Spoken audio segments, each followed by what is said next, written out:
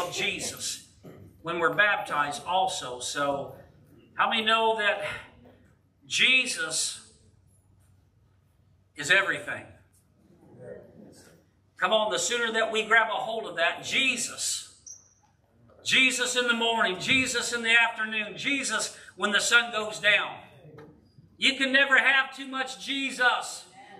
Hallelujah. You know, we saw last week, what can the name of Jesus do for you? Have you ever wanted somebody to do something for you? Anybody here ever? Come on. Have you ever asked somebody to do something for you? Okay. Now, what can the name of Jesus do for us? We saw last week it can save us. It says in Acts, there's no other name under heaven in which man must be saved. No other name. You cannot be saved by Allah, Muhammad. I mean, whoever you think you put your trust in. See, the thing about Jesus, Jesus is the Son of God. That Jesus has been highly exalted because he was obedient, even obedience to death upon a cross. If you look at Philippians, it talks about that. He's been given a name above every name. Okay? Above every name. And at the name of Jesus, every knee will bow and every tongue will confess to the glory of God. He's been highly exalted. He's at the right hand of the Father. That's a place of authority. There's no greater authority than Jesus because the Father has given him that authority to be judge of the living and the dead. See, there's nobody else who's going to judge us. I mean, people can judge you, but as far as being the truth or the reality, Jesus is the judge. And I'm glad that I'm going to be judged by Jesus, not you all.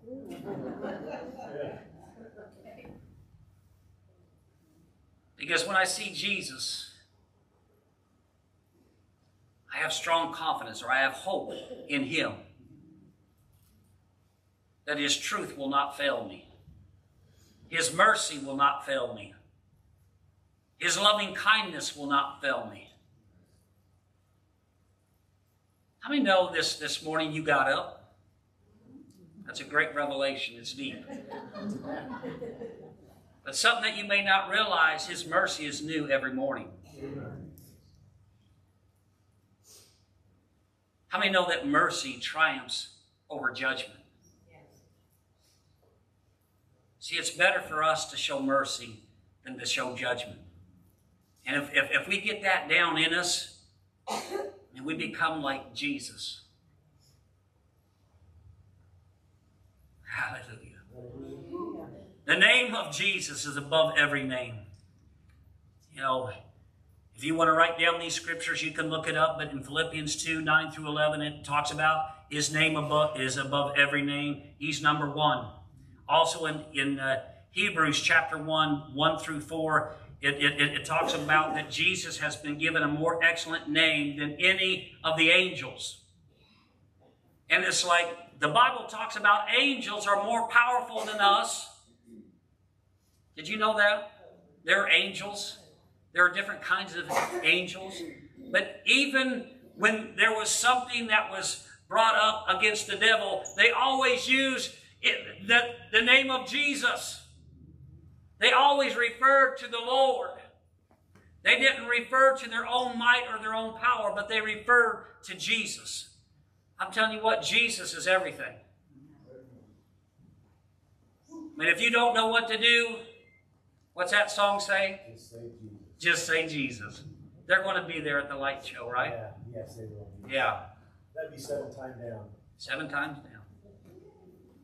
Hallelujah. When you don't know what to do. Anybody ever been there? Jesus! Jesus! See, the angels understand to know to use the name of Jesus. So the name of Jesus, what can the name of Jesus do? It can save us. Because understand this, the name represents the person. Now we're having a baptism today, but you're not being baptized into Larry. There's no power in the name of Larry. Oh, hallelujah. Thank you, Jesus. But to think, when you're baptized into something, it means you're immersed or submerged. I mean, you're under. Come on, you're under. You're dunked. I mean, submersed into Jesus. And see, when it talks about that when you were baptized into somebody's name, you belong to that person. That you are a part now of that person's family. How many know it's good to be a part of the family of God? It's good to be baptized not only in the Father, Son, and the Holy Spirit, but also in the name of Jesus. And the reason why, which we're going to see here about the name of Jesus, it actually, how many know that the people, the religious people, were always trying to trap Jesus or trying to get him to, well, he makes himself equal with God. So they didn't have a problem with the Father. They didn't have a problem with Yahweh, with Jehovah. You know, they had a problem with Jesus making himself the Son of God. If you look in the scriptures, you'll see that's, you know what, that's what actually got him crucified. But how many know that was God's plan? But it says that the Father has given to Jesus all authority.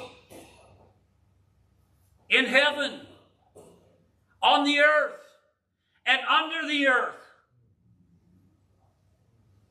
See, there's no greater name than Jesus. So to be baptized in Jesus' name, what you're saying publicly, you belong to Jesus. You belong to the family of God. The family of Jesus. Hallelujah. I know I got a brother-in-law, John, that he's thankful to be in our family. He has said that. He has said that out of his mouth, so I can say that. That's not a lie. That's the truth.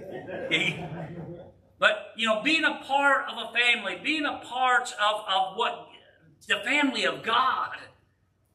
I mean, church, do you understand when we gather each time together, we're a part of the family of God.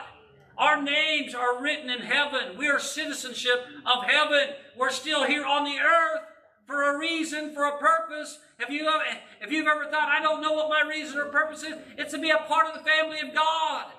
It's about being able to let your light shine before men that they might glorify your heavenly Father. How many know that's what Jesus was all about? Was doing the will of his Father. What I see my Father say, that's what I say. What I see my Father do, that's what I do. And if you look at Hebrews, it says he is the express image of his Father. Chip off the old block. How many here you want, when people see you, you want them to see Jesus? Come on. I mean, as a Christian, that should be our heart's cry. Lord, when people see me or hear me, I want them to see you. I want to be fully immersed in the things of God. Hallelujah. We also talked about an inheritance. In Acts chapter, where's it at? It's Acts 26:18, when Saul had that experience on the Damascus road, and he says, now get up, I'm going to send you to open their eyes, people's eyes, from darkness to light, from the power of Satan to the power of God. And then it talks about that I want you to give them an inheritance through faith in me. Now we said last week an inheritance is what? Just, what do you think when you inherit something, it's what? It's yours. It belongs to you. It means it's a gift, a portion of the estate, an allotment. You know, what is yours? It's like in a will, when somebody dies, if your name's in the will, you get what's on the will. Amen? See, Jesus died. He had a will for each and every one of us, an inheritance. How many here in the natural, if your name's on a will and, oh, I see $500,000, that, $500,000, that's mine. Would you just, oh, well, I'll just let them have it. It's only $500,000. It's you know what? They can have it. You would be doing everything you possibly can. That's mine. You're not getting what's mine. That belongs to me. I'm getting what my name's on that. That's mine. And we saw last week that by the stripes upon Jesus' back, the blows that cut, you were what? Healed. Now that's past it. So that's in our inheritance. If you look at salvation that is found in Jesus, it's for our healing and our health. Oh, well, I just don't understand that. I just don't know if I believe that. See, what you're saying when you don't believe something, they can have it. Whoever can have it.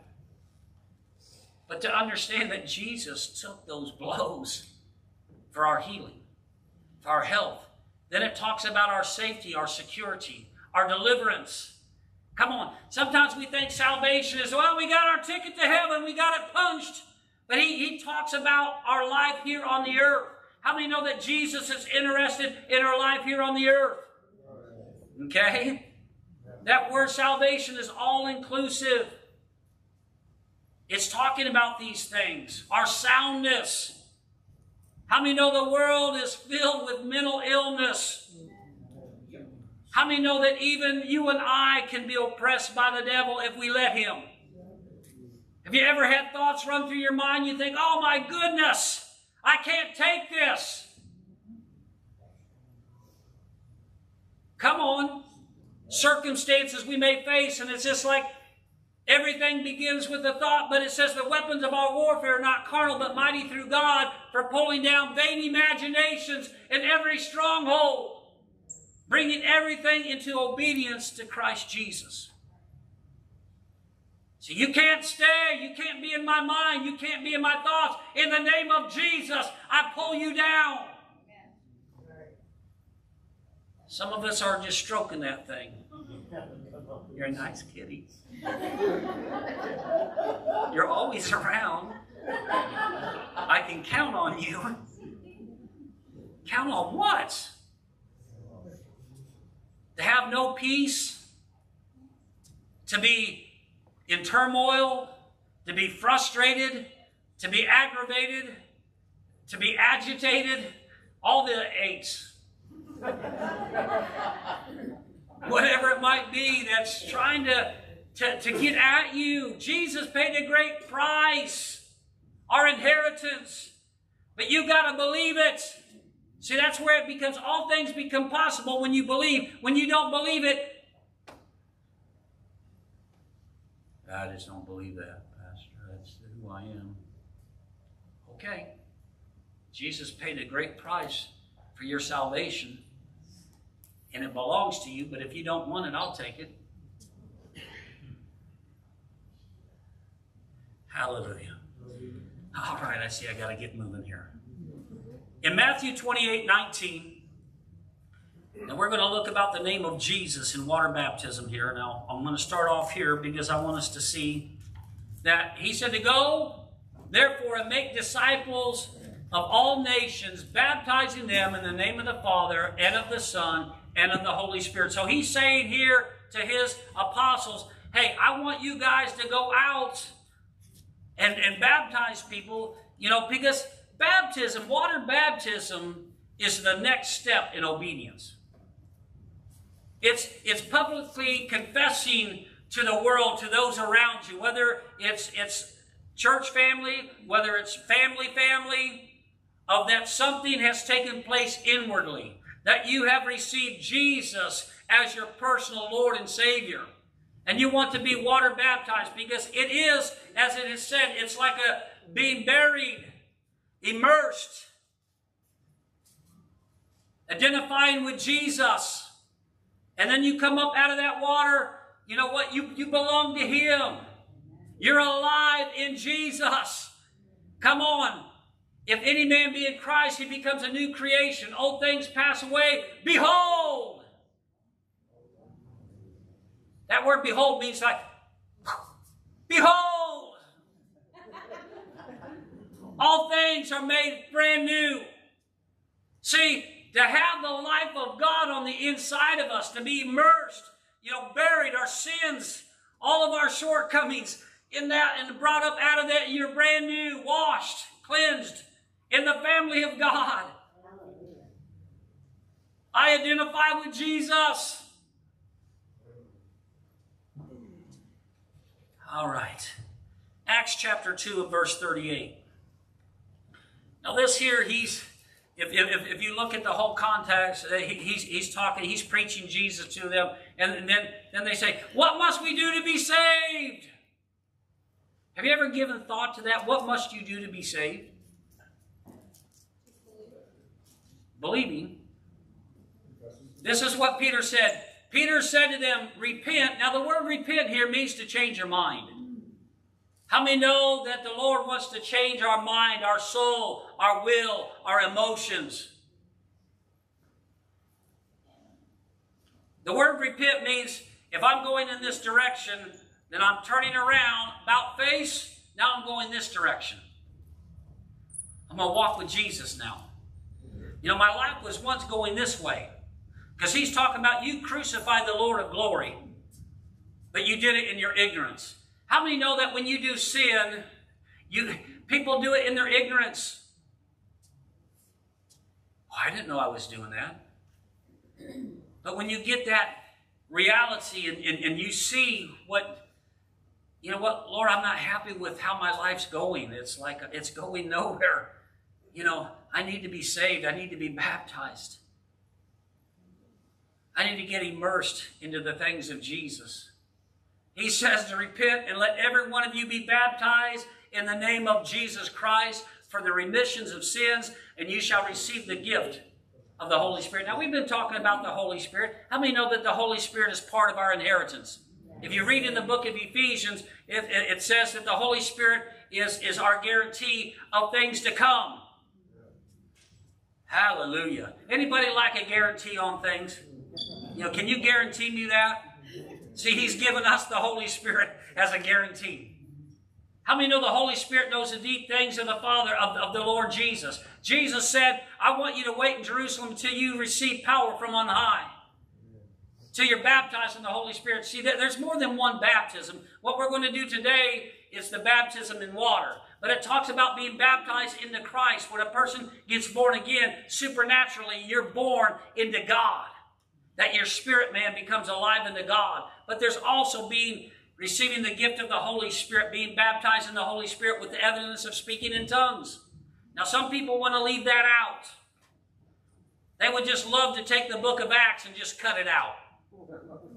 How many know the book of Acts is the Word of God? Now, I love what Paul said. He said, I have not shunned or avoided teaching you the whole counsel of God. And if you look at the writings that, the Apostle Paul wrote like 14 of the books that we have, Philippians, Colossians, Ephesians, 14 books. And if you read some of his writings in Corinthians, he reveals about the Holy Spirit. You can't just throw that out. You can't just leave that out and think that you're going to have the whole counsel of God. All right, that was for somebody. Okay. But we saw there that they were baptized in the name of Jesus. In Acts chapter 8, 14 through 19. Now when the apostles who were at Jerusalem heard that Samaria had received the word of God and sent Peter and John to them, who when they had come down prayed for them that they might receive the Holy Spirit.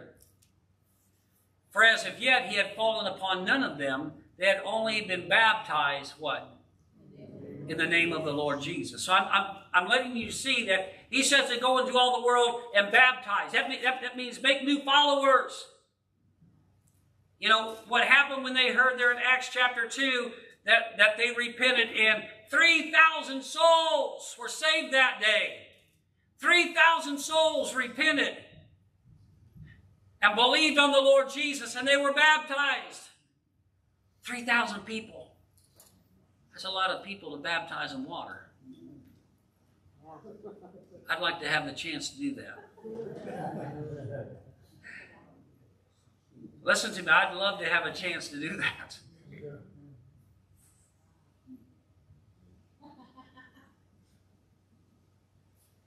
Hallelujah. Acts chapter 10, 47 and 48. Now, I'm just making a point here about being baptized in the name of Jesus. I see I got 5 minutes. So, I'm bringing it in for a landing. If you've flown in a plane, you get up to a certain, and they say, at this time we're descending. Back to your seats. And this is when Cornelius and his family and his friends got saved, filled with the Holy Spirit. They were Gentiles. They wasn't Jewish. And they were all amazed that God would save heathens. See, that's what God's plan was from the very beginning. To save the world. Jesus didn't come into the world to condemn the world. He came into the world to save the world. This is the condemnation, that men love darkness more than the light. And they won't come to the light. I'm telling you what, come to the light. Jesus is the light. He says, can anyone forbid water that they should not be baptized who have received the Holy Spirit just as we have? And he commanded them to be baptized in the name of the Lord. Then they asked him to stay a few days. Now, in the name of the Lord was the name of Jesus. This very last one here in Acts chapter 19, 1 through 7, it says this. And it happened while Apollos was at Corinth that Paul, having passed through the upper region, came to Ephesus, and finding some disciples, he said to them, did you receive the Holy Spirit when you believed? So they said to him, we have not so much as heard whether there is a Holy Spirit. And he said to them, into what then were you baptized? So they said, into John's baptism. Then Paul said, John indeed baptized with a baptism of repentance, saying to the people that they should believe on him who would come after him, that is, on Christ Jesus. When they heard this, they were baptized in the name of the Lord Jesus. Then it says they laid hands. And when Paul had laid hands on them, the Holy Spirit came upon them, and they spoke with tongues and prophesied. See, you can't leave that out. You can't leave the Holy Spirit out of what Jesus is trying to do in the earth today. You know, water baptism is the next step in obedience. See, well, what qualifies a person to be baptized? I'm glad you asked. Acts chapter 8, 34 through 38, because this qualifies you. Okay, it's not, well, you got to take a 30-day test, and, you got to come in here. No, this is what it says. This is about Philip and saw the eunuch, and he's reading out of the book of Isaiah, and it says that he was like led, to the slaughter like a lamb, and he opened not his mouth, and so Philip runs up there and says, what are you reading? Do you understand what you're reading? He says, I don't know if this book here, the prophet Isaiah, is talking about himself or somebody else.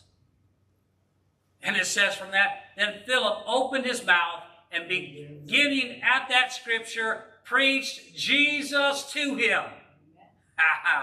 Now, as they went down the road, they came to some water. And the eunuch said, see, here is water. What hinders me from being baptized? Then Philip said, if you believe with all your heart, you may. And he answered and said, I believe that Jesus Christ is the Son of God. And you know what Philip did? He baptized him. So this is what's required. You must believe that Jesus is the Christ, that He is the Son of God. If you believe that, you're a candidate for water baptism. Amen. So if you're there and you've never been water baptized, I just encourage you to get water baptized. Take the next step of obedience. Remember when Jesus was baptized, John, no, I'm not worthy. It's like, Jesus said it's to fulfill all righteousness. So I just encourage you today as we're fellowshipping, and as those that have signed up to be water baptized, come on, we're watching them to arise. Come on, with an anointing from Jesus. Yes. Some of you get it, some of you are like, oh. Thank you, Jesus. Thank you, Jesus. So you've heard all that we need to do to get there. So I'm going to have you stand up. I'm not too far off the mark here, but hallelujah. Did you get something this morning? Yes. Hallelujah. Well, let's pray. Father God, we thank you for this day that you've given us.